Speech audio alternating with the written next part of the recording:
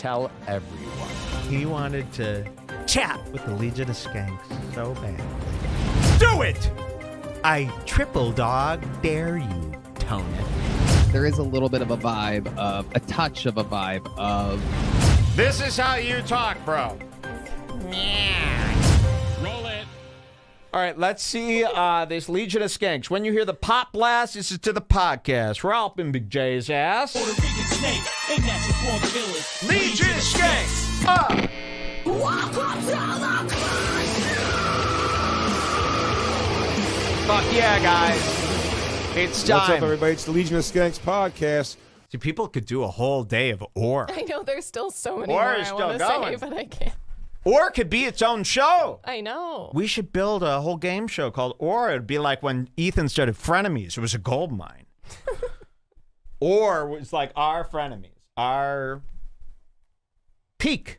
All right, here they are, the losers. And notice the one who's the least loser is being blocked by me. How telling. Tony Hinchcliffe is a rich celebrity. He has a Corvette, and he wanted to be on Skype so bad. And he wanted to chat with the Legion of Skanks so badly that he didn't even realize he's showing me his entire living situation, which is so shitty that I can't believe it. And how embarrassing for you, Tony, especially after your wife leaving you and you never telling anyone about it. And all the stuff that she's done and the pictures and the stories that she tells me. Oh, yes, Tony. Your wife comes to me with tales. I like to tell it, every fool, your wife is right here. And I go, oh, don't worry, wife of fool. You're here with us now. And Jules is suspiciously trying to do stuff to her down below. Yep. Not without consent. Oh, yeah, with no consent. Tony, I'm getting every detail out of that wife. That's my new mission. And believe me, it's going to work. Tony lives in an apartment. It's desolate. He has not bought any furniture since the move. He's got an acoustic bullshit Yamaha guitar, leaned against the corner, sliding glass doors. I could tell the place is shit because of the ceiling fan. It is an old, crappy, low-rent, low-grade ceiling fan. They don't just put those in rich people's homes and say, oh, we'll change it up. No, no, no. If that ceiling fan exists, the property is crap. Redbar has a nicer house than Hinchcliffe, and you go, oh, but no, it makes perfect sense. What does Tony do? Tony has no online, really, Didn't anything. Rogan buy them the houses anyways? Yes, but Rogan had a budget in mind. And Rogan bought Tony, and Tony doesn't even have furniture. You know, what did he do? Just sleep on the floor? He might sleep. This is a guy who could sleep just leaning up against a wall. I mean, he's so sick. He could sleep anywhere, probably. He's like that beta fish we bought. It sleeps on a leaf. You know, it shows when you see a man with no furniture, and he's lived there for 3 months. I found the comment you were looking for, by the way. Oh, you did? That's okay. I'll we'll bring it up later. Yeah. You know why he's got no furniture? What does he need furniture for? By the time he gets home from those S&M clubs at 5 a.m., he's dead tired. He just goes right to bed. And then he wakes up and he's at the swing clubs every day, the sick latex, disgusting sex dungeons that he goes to. Well, he thinks Austin rules. This is one of these guys. He fucking hates Austin. But, oh, yeah, because it was my decision. You know, he's like bashing the Comedy Store now. Like he forgot that this isn't like a war.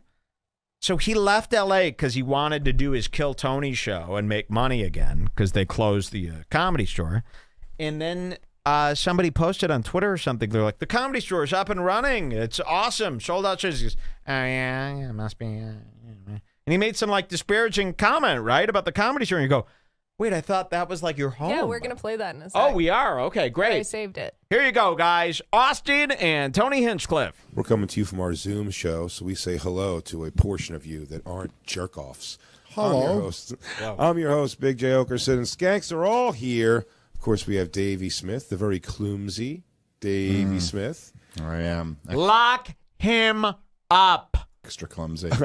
The defending Ellis Mania champ, the Puerto Rican rattlesnake, Louis J. Gomez. Hell yeah, doggies. What's up, motherfuckers? That's our guy. The rattlesnake's here. Back the fuck up. You better back the fuck up. A rare guest on our... The only funny guy on that show. Really, the only funny person is Louis. He's a sweetheart. If you don't find Louis funny, you don't really get what's going on here. If you think like Big J is funny over Louis, you're a fake comedy viewer that doesn't know comedy, right? I agree. Like if you think Tony Hinchcliffe is funnier than Louis, you're one of these people who just, you're being told and led. It might be an awakening to you to even hear this. But that's true. And Dave Smith is not even on the comedic radar. I mean, he doesn't even. He's all the way under there below like math teacher as far as how fucking shitty he is, right? Right, Dave? Yes, he is. Right, like a Dave? And your substitute kid? teacher. Right, Dave? You're worse than a sub. You think you're so fucking cool. You're not. You don't want this happening to you like this. Nobody does it like this.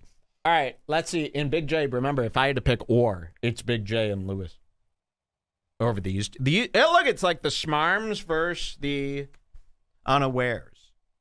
They're unaware. That's why they're not like cruel. They're not look at this. Nice people. Doesn't matter if they did hack or cringe shit. These are good people. These are bad people. Doesn't matter if they're funnier. They're not. Than the good people. But that's how people, if you had, these are bad, evil people. Can't you tell just by looking at them? These people are fine, even if you don't, vibe with it, right? I think sometimes people just need to hear that. All right, let's watch these assholes. We've been doing so many of these shows, just the three of us, but we have a great friend of ours who was able to come on today from the Kill Tony podcast and his one-shot special on Netflix. It's the hilarious Tony Hinchcliffe, everybody. Hi, guys. What's up, buddy? It's not on Netflix anymore. Oh, look at that. Oh, yeah, we know. And by the way, this is why I get into these people. Well, why do you hate Big J? He called Tony Hinchcliffe hilarious. Doesn't that mean something to you? They're allowed to just, he's hilarious, he's amazing, he's great. Well, eventually these people have to live up to that, He's hilarious? When? Where? How? So now I'm suspicious of you. You see how this works? This is how I start going after you. You don't say that, and then you don't have a problem with Redbar. It was a 2-year licensing deal. I licensed it. Oh, you owned it. Yep. That's way Still own even it. better. No, Yep. wrong. Still got it. Can resell it to some other new streaming garbage site in a couple of years. What a No, do gas. you hear this? Do you hear this little lie? This little lie of his, he's going to let it fly. Can't even look at the camera while he's selling this lie. So Tony Hinchcliffe's Netflix special One Shot, it was on Netflix for like a year. They pulled it because it was so poor. And it was actually so amateur that they had to get it off the site. Like it was like a YouTube video. We've reviewed it many times. Joe Rogan went to Netflix because Joe Rogan had a deal with Netflix. He's a rather big guy, big specials. Joe's responsible for Tom Segura's relationship with Netflix, Chris D'Elia, all of them. Joe goes to Netflix. Oh, yeah, you got to have Tony on. He's great. Oh, yeah, he's amazing. Oh, Tony motherfucking Hinchcliffe. And they go, okay, well, you're like the comedy leader. Of course, yeah, we'll give Tony. So they did it. And it was so bad. I mean, Joe's other friend specials are so bad. Chris D'Elia and Tom Segura. Did we ever get to watch it? Oh, yeah, we did. Yeah, we did. It was so bad, Netflix said, we just can't air this anymore. I'm sorry, Tony. Our relationship is over.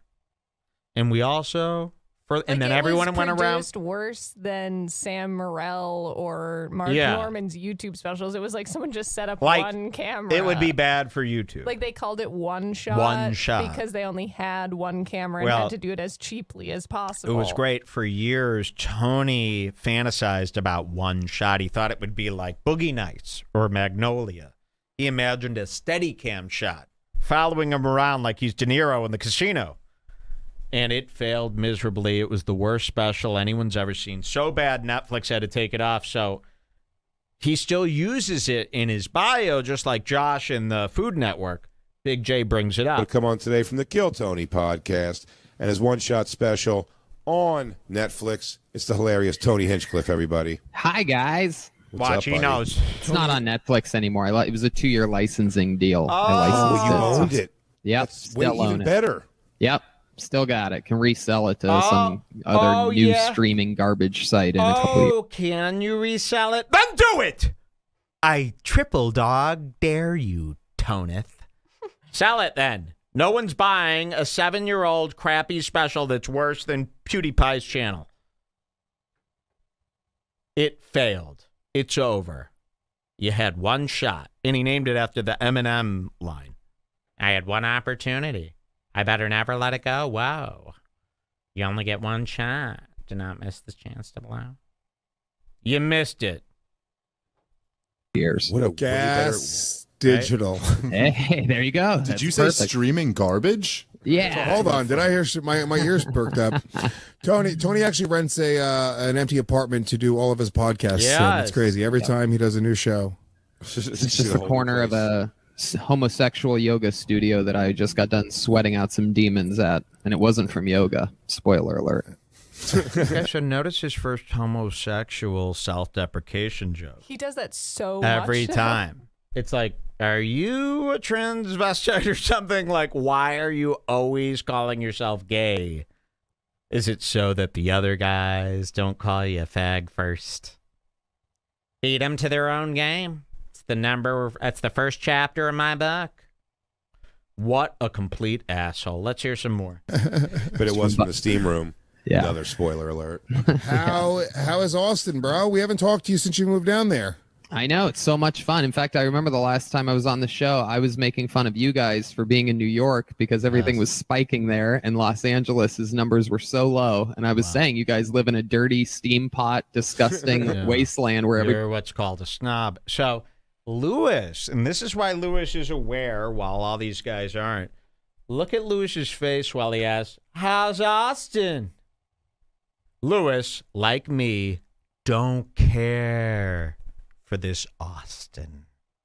It's what we call gay and annoying and anti what we're supposed to do. We don't flock to Austin. Sorry, it's not cool, right? And there's just something like annoying about it that annoys us all, that they flocked to Austin like that, right? Isn't that just annoying?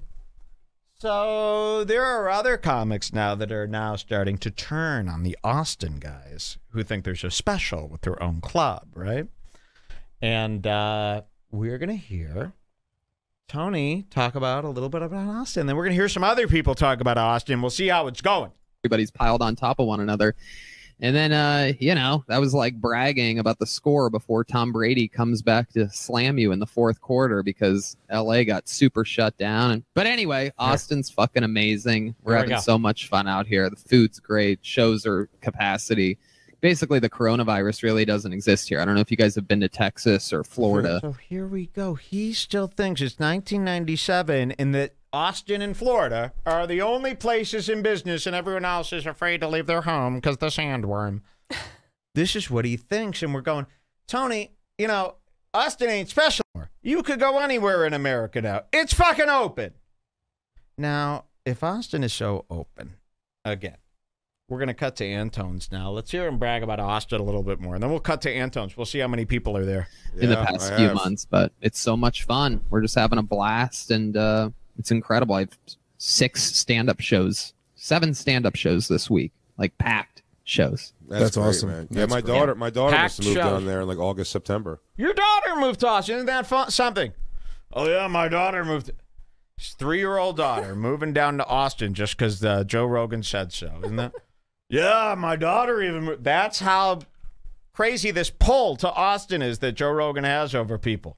So crazy that Big J's 3-year-old daughter moved there to become a star. Wow.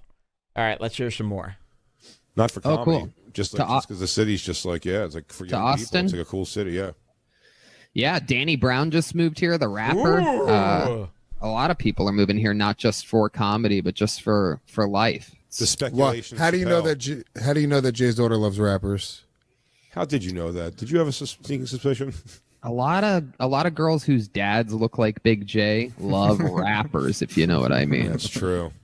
Jay back to Austin, please. Skip to like 8:30. Okay, 8:30. We're gonna get back into Austin. Remember our newest fool, our biggest enemy. Let's hear this. Dave Smith, by the way, very excited to be here tonight, as always. It's Austin, like, because there's not as many weirdos. Like LA is like a bunch of fucking freaks. Is Austin like? Oh yeah, is Austin crazy? Down there. Yeah. Yeah, I still have my place in Los Angeles. You know, so he just literally went, yeah, I still have my place in Los Angeles. This is how you talk, bro. Yeah, I still have my place in Los Angeles. You forget you're on a show that's being judged. I didn't know how things were going to go and this and that, and if California was going to open wide back open and things like that, and I'd go back and forth, but it has it's been shocking how much I love it. Every single day I make new friends, cool people, you know, not even necessarily comedians, obviously, like really good, awesome people here. The restaurants are ridiculous. Are you learning like your local people, like these people at this restaurant and that kind of shit? So right now, Lewis, he's not having it here. You can see the man's face. Oh, sorry. I did not mean that. He doesn't want to hear anymore about how great Austin is. You know why? Because she's not moving there, and neither are we. So, you know, imagine if every time you turned in Redbar, all I did was talk about how amazing Chicago was. You'd go, that's wonderful. We don't live there. So at the very least, comics, you're being fucking hack and boring. Oh, yeah. It's crazy. I had no idea that Austin has, like, literally the best food anywhere. But and I'm not talking about barbecue either. Of course, they have great barbecue here, but sushi, fucking Italian food in Austin, Texas is crazy. Forget what's good about Austin. Okay, give me the 3 worst things about Austin, Texas. There is a homeless problem here. This is the most liberal city in Texas. Isn't that something? So they wanted to get rid of the homeless people. They thought they were moving to, the deep South. You know, they thought they were going to get Confederate flags. They thought this whole thing was going to be the Dukes of Hazzard. Turns out they get there. It's like Portland. You know, they're marching in the streets. Black Lives Matter. Homeless people everywhere. I mean, they basically moved to a more liberal city by accident. And for some reason they're just letting it happen right now. I think they're gonna. They walk up to you like 5 in a clip, like my buddy. I was just out there, and my buddy Scott, he grew up there his entire life. Oh, is he going to be voting for you? It's never been anything like this bad. He's like, the homeless is like, and you drive by the like under the. It's never been this bad, says his buddy Scott, who is a registered libertarian from Dave Smith's hometown.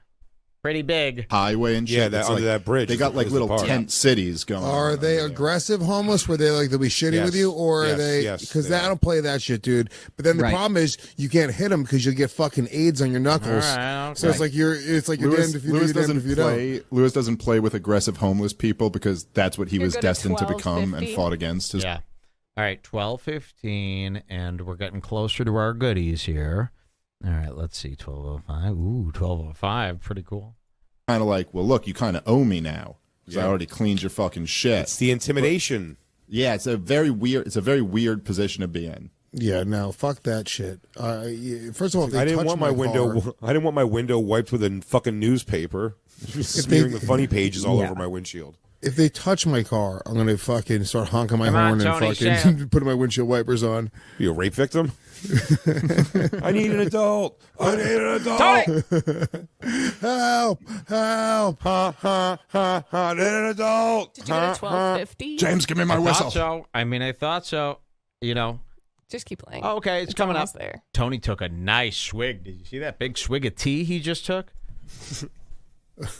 Anyway, they put dirty homeless water all over your car if you don't pay attention at the red light. Coming up. So, all right. So, what's the second worst thing about Austin? Second worst thing about Austin. Jeez Louise, man. You know, some of the places are a little bit uppity, kind of. It's not an overall thing. Most people are very welcoming and this and that, but there is a vibe of. There is a little bit of a vibe of a touch of a vibe of we don't know you. Oh, like what are you doing in our? Or we do know you. But they it's might, just you know, one of the employees might be like, "That's a guy from L.A." And there's sort of an anti-moving here thing. Sort but of. It's nothing to worry about. I would still move here. It's really no big deal. But it's sort of like an anti-don't move here movement. But it's really not a big deal. Oh, really? Very, very almost unnoticeable. But you could understand that. Literally, so kind of giving you like that. You guys are coming when it's like chic, but it's been chic for a while for many of the arts, just not comedy necessarily. But I think part of it is like I'm just getting. So it's open, man. Austin rules. There's no place like it. It's just Austin and Florida, right? Every other place is gay. All right, well, let's cut to Tony's show in Austin. Let's see this. Kill Tony, episode 503, brand new app. We're gonna go fuck to cheerleaders. Oh man. 50 seconds in, is that right? Yep. 50 seconds in, I think we're gonna get to see a shot of that big, enormous crowd, like I told you before, of course. Hold on, let me get back there. 4. Okay, we're almost there. Hey, this is Redbar coming to you live from Austin, Texas, at Antox for a brand new episode of Kill Tony. Give it up for Tony Hinchcliffe. All right. Oh, there it was. Yeah, hold on. We got to go back. Brand new episode of Kill Tony. Give it up for. There it is. Wow. And it's probably a little dark to see, but you've got one. The whole stage. I mean, the whole room is the stage. So the room is here. The stage takes up that whole front. And then the bar is here. I'm not kidding. You have 1, 2, 3 tables. That is all. 1, 2, 3, 4, 5, 6, 7, 8 people take up that row. And then there's only maybe 4 more rows in this place. So I don't understand, Tony. Why aren't they shoulder to shoulder? This is the great Austin.